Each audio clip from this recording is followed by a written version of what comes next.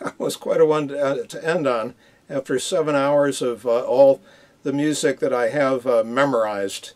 I thought I'd put it on video, and now I've done it. That's compares to the 30 or 40 hours of music I play with the books, and so some things I perhaps do well, other things I know I don't do as well, and it seems that the memorized music I play a little bit better, and for one thing I've played those things typically longer, and some of them are harder pieces, and which is part of why I memorize them. That's a post-mortem concluding comments, and I am totally exhausted.